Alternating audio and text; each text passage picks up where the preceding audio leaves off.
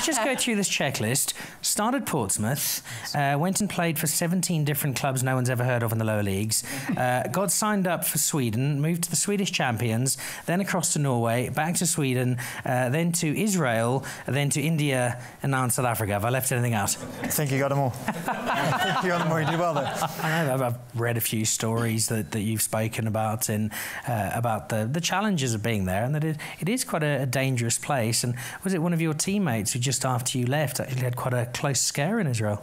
Yeah, I played with a guy called Rada Pritcha. He's back in Sweden now, but his family stayed there, and they ended up being in one of the bomb-proof shelters for about 3 weeks, I think, just after we left. So we ended up moving back ourselves, because I was meant to go back after the summer break, but after that happened, we moved somewhere else. So you thought Israel's too dangerous, we'll move to Johannesburg. That's going to be a lot safer. Yeah. It's obvious. You know, you don't want to make it too easy for yourself. You want to keep yourself on your toes. Yeah, if there's not bombs, there's people coming through your windows. So. Yeah. The Syrian League had no openings, unfortunately.